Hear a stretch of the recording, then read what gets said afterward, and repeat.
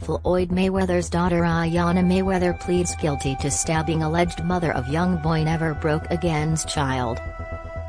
Iyanna Yaya Mayweather, daughter of championship and undefeated boxer Floyd Mayweather, has pleaded guilty in the stabbing incident involving the alleged mother of one of young boy never broke again's children. According to court documents obtained by XXL on Wednesday, April 13, Mayweather, 21, pleaded guilty in Harris County Court in Houston for aggravated assault with a deadly weapon following the April 3, 2020 incident inside young boy never broke again's home.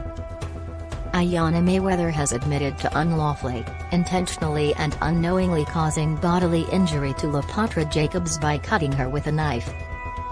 While the second-degree felony charge Iyanna Mayweather has pleaded guilty to carries no more than 20 years behind bars and no less than 2 years, prosecutors have recommended 6 years deferred injunction, which is sometimes offered to first-time offenders and is an alternative of community supervision instead of jail time.